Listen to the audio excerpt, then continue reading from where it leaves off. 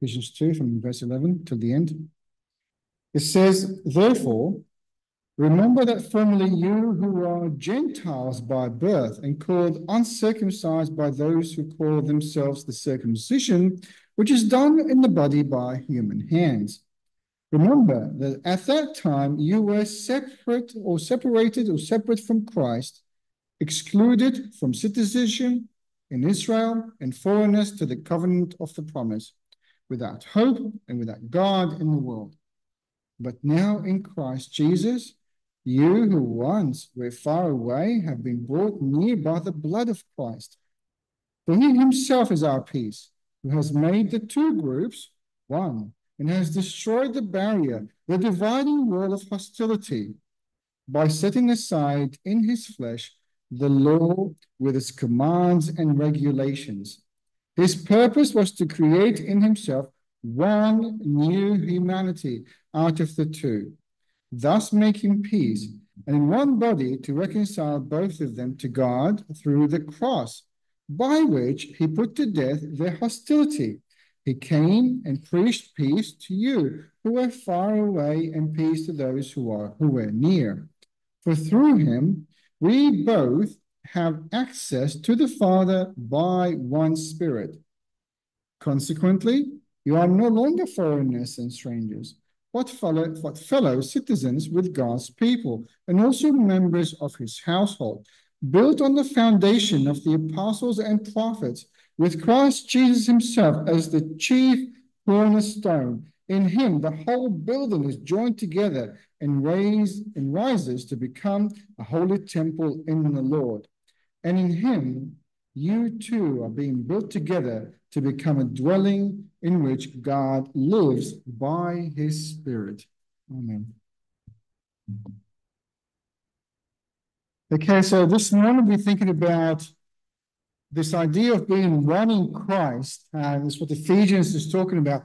This, by the way, is not a small deal in the Bible. This, if anything, is the key mystery or hidden idea that actually Paul refers to quite often in the Bible. We came across it in Romans, and we're going to come across it now. And this is all stemmed out from Jesus, or God's plan from the beginning, to have people from all nations to be his family, to be all his children, okay, through Jesus. So, but the issue there at that time, back then, was that the Jewish people thought they were special.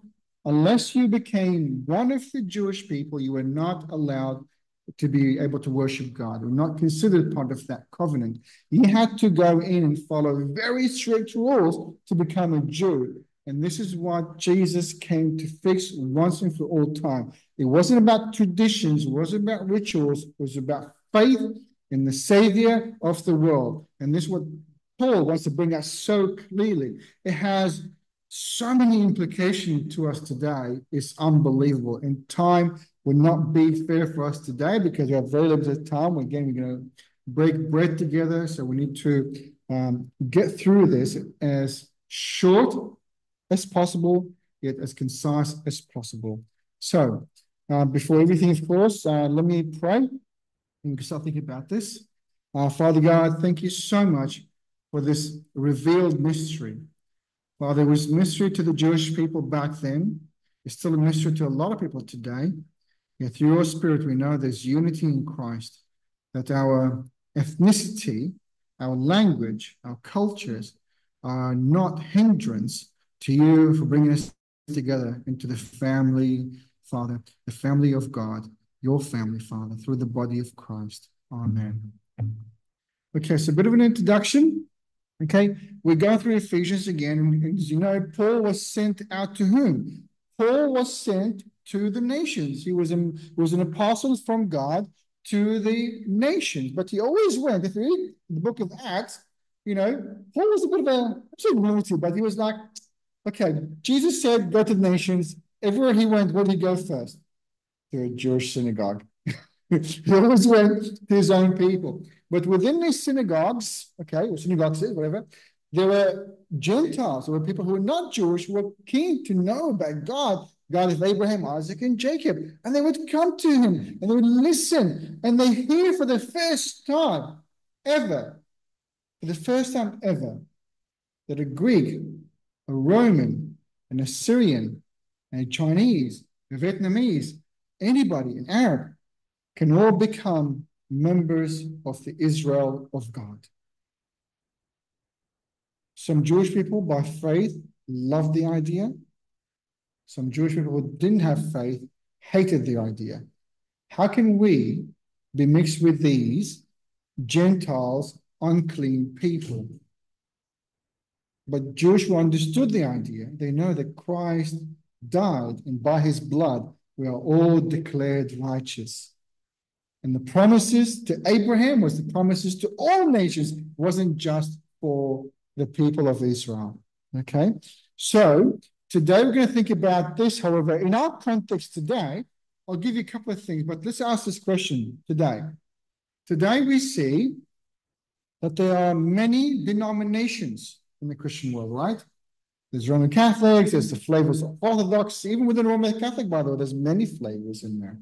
Within Orthodox, there are many flavors, and we have Protestants, and there are many flavors, okay? But we're not talking about the heretical sects, like those who are completely and utterly not Christian, like the Mormons or Jehovah's Witnesses, for example. They're just not Christian, they're just not put them into the same category. But within those who believe the basics, if you think about the Nicene Creed and what we confess even today, okay, within these, there are many denominations. So having many denominations, does that indicate that the body of Christ is divided? Does the existence of numerous Christian denominations indicate a division within the body of Christ? Believe it or not, many Christians who call themselves Christians would say yes. I would argue absolutely, positively not. And we're going to try and figure this out as we go through Ephesians. So let's go through the 3 points going to help us answer this question, also extend the applications of this to other situations we see in the world today. For example, okay, one of the 3 points are, apologies, it's this unity is not done by human hands. This unity is not done by human hands. It's made between Jews and Gentiles, so there's no more 2 groups, but one. And this one body is going to have the Holy Spirit of God dwelling in it.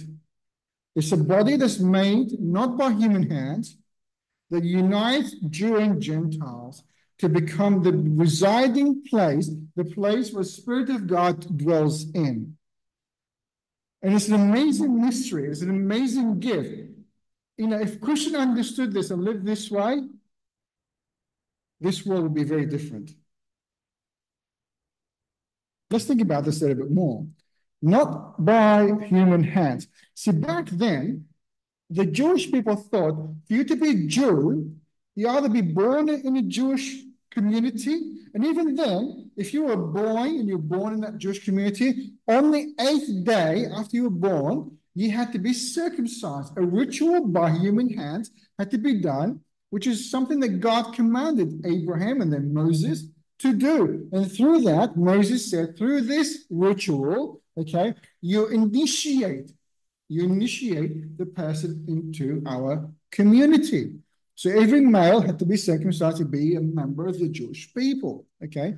Now, there's one thing, if you were a foreigner who came in to live and to worship God of Israel, he wanted to be part of that community, if you were male, you had to be circumcised, you had to go through all the rituals, okay?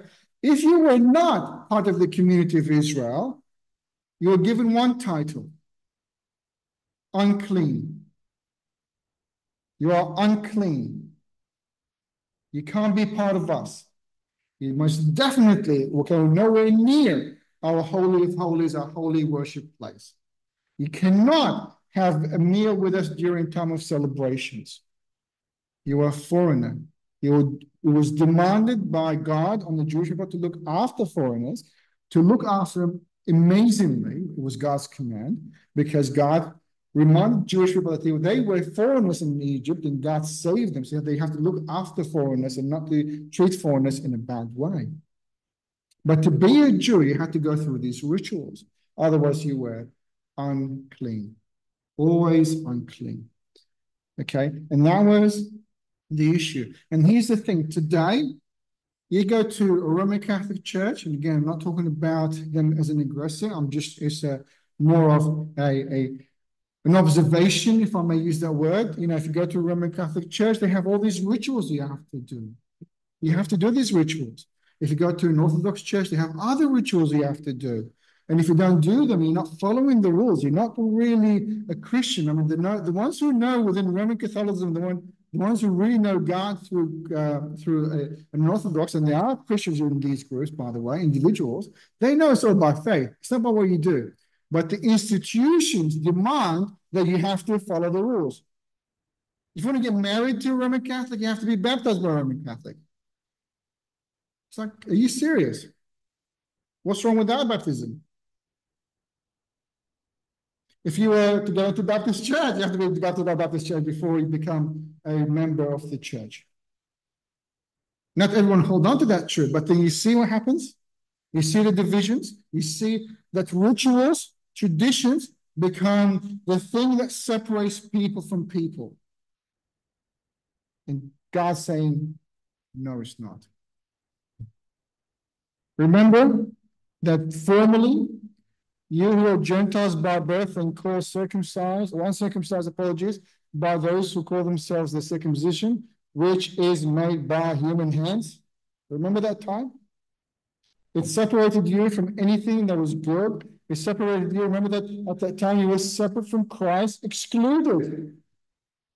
I mean, honestly, if the Savior of the world comes in, he's God in the flesh, lives a perfect life on your behalf, fulfills the whole entire law requirement and says, for you, it is done already. Dies for you, paying your debt before God.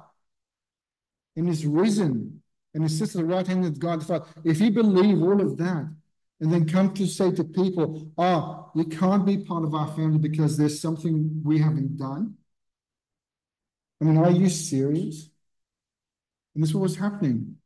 Jews who did not believe in what Paul was teaching persecuted Paul so much, he suffered out of their hands more than anybody else. Again, don't forget, Paul was a Jew, was a Pharisee, was a highly educated Jewish person. He knew the law, he knew the Torah, but he met the risen Jesus, and that truly transformed his life and his understanding of the Old Testament. They were using this to break people apart. But God, of course, overcame this by his own hands. Okay? But now in Christ Jesus, you who once were far away have been brought near by the blood of Christ, not by your works, not by your sacrifices, but by the sacrifice that God offered for you by offering his son Jesus. It is God who offered his son Jesus as a sacrifice for you. Remember, these words are not Paul's words. These words are coming from whom? It says, Paul, an apostle of Christ Jesus by the will of God. He's an apostle from God, okay, from Jesus by the will of God. He's given a message, and this is the message. There's no more two, there's one. If you believe in Christ, you are one. No more Jew and Gentile. No more Israelis and non-Israelis. You either are his people or you're not his people.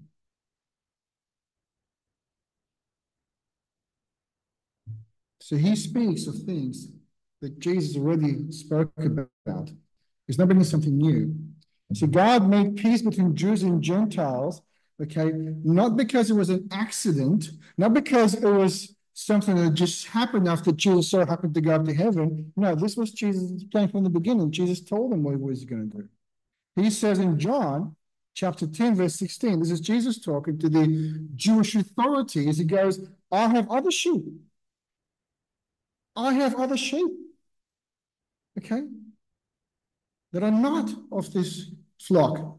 They're not of this hen, okay? They're not from you. There's other sheep I have.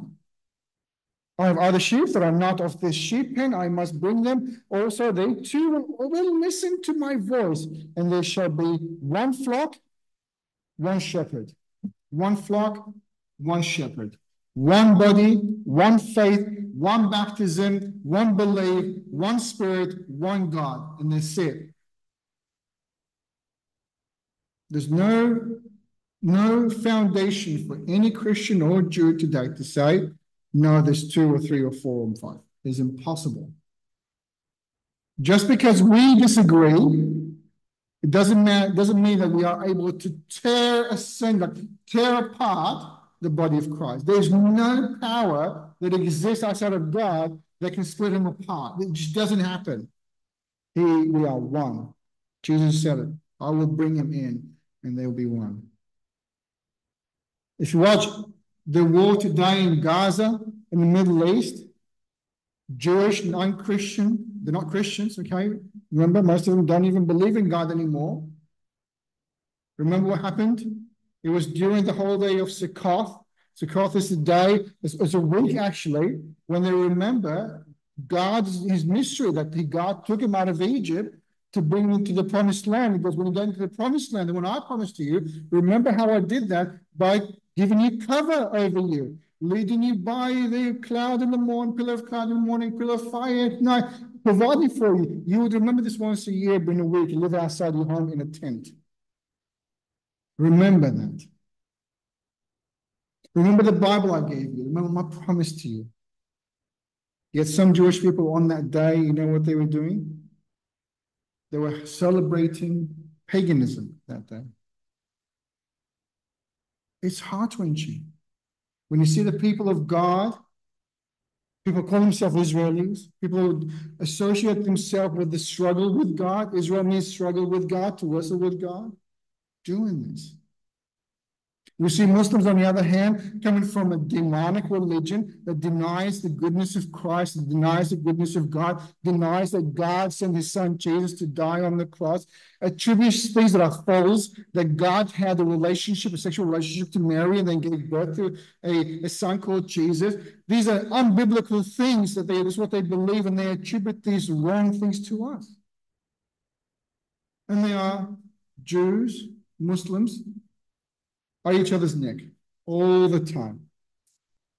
When is it going to end? What do you think the solution is? What do you think?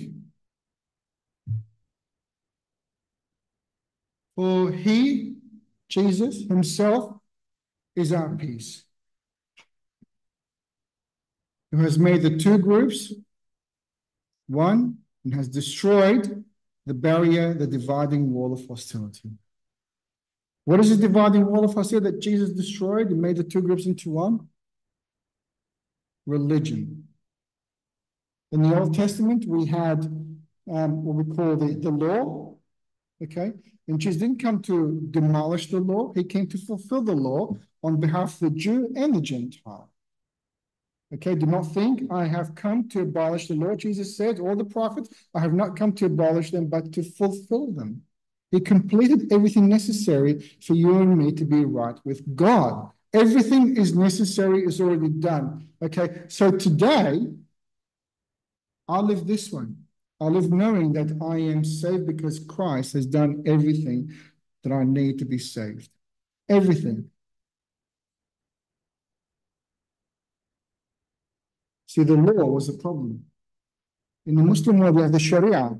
The Sharia is the Islamic laws. Okay, and in that law of Islam, anything that goes against it has to be destroyed. If you're not submitting, it's a religion of submissiveness. If you don't submit to their God, to their Sharia, to their law, you are an enemy. An enemy that could be killed or persecuted, or if you're Christian or Jew, subjugated under heavy taxes and treated really badly. That's their religion. They don't see it. If you're a Jewish person back then, not today, in the Old Testament, you couldn't be part of their nations unless you did everything they themselves failed to do. In the Bible, the Old Testament is clear and how often they failed and what God did to try and correct them. Okay? But Jesus put it all away. Because Jesus, by setting aside in his flesh the law with his commands and regulations, his purpose, God's purpose, Jesus' purpose, was to create in himself one new humanity out of the two, thus making peace. You want peace in the Middle East? Preach Jesus. Preach Jesus. He's the only one that can truly transform these people's life, both sides. You want unity in the Christian body? Preach Jesus. And remind them that he is the one who's done everything necessary for us to be right with God. Jesus. In him and nothing else. And in one body to reconcile both of them, Jews and Gentiles, to God through the cross, through his suffering, through his death. Remember, we are outside the cross and then we are in the family because of the cross, by which he put to death their hostility, their hatred, their violence against each other. He put to death all of that. He came and preached peace to you who were far away, the Gentiles, and peace to those who were near, the Jewish people. You want peace in the Middle East? You want children from Arab nations, from Jewish nations to stop dying? You want women to be protected in the right way from both parties? Here's the solution. Nobody else is. And why? Or how are we able to live that way in peace? It's because we are now the dwelling place of the Holy Spirit. The body, Jew or Gentile. You ever asked a Jew, why did God, your God, destroy the temple 2,000 years ago? Why did he destroy the temple just right after a guy called Jesus, who claimed to be the Messiah, came? Why? Didn't Jesus say, destroy this temple and I will raise it in 3 days? So why did God destroy the earthly temple made by hands, human hands?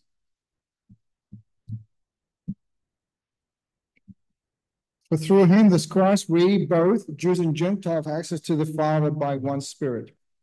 Again, why is it saying that?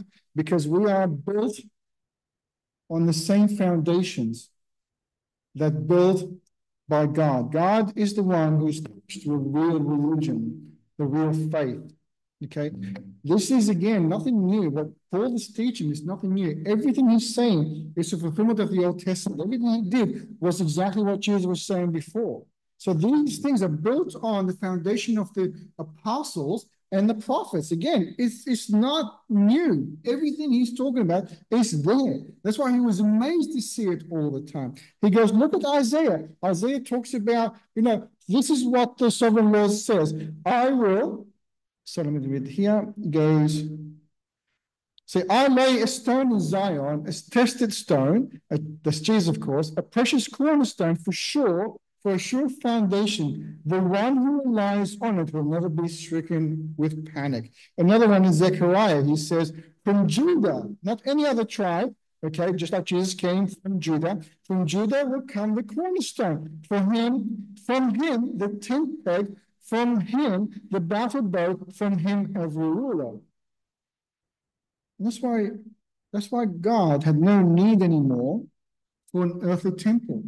The cornerstone he established is his son Jesus. The foundation he built is his son, faith in him through his spirit. And that's why he brought all of us together to be one, a dwelling place of the Holy Spirit. We are the members of Christ. We all have the Holy Spirit. We are his body, his temple. I'm sorry, I'm rushing through this. So what? Does the existence of numerous Christian denominations indicate a division within the body of Christ? I'm hoping you know now the answer is no, it doesn't. No way, because the body of Christ is one. It's not divided. The body of Christ is not determined by the denomination. The body of Christ is determined by God and those whom he draws from all nations to be his children through his Spirit. Not by what we say, but by what he has done.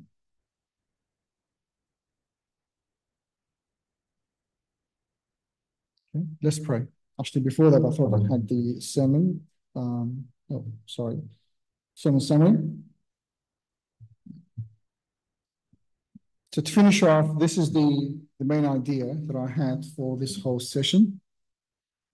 Through Christ, God has united diverse, multiple, numerous groups of people into a single community that embodies the living body of Christ, serving as a temple of the Holy Spirit.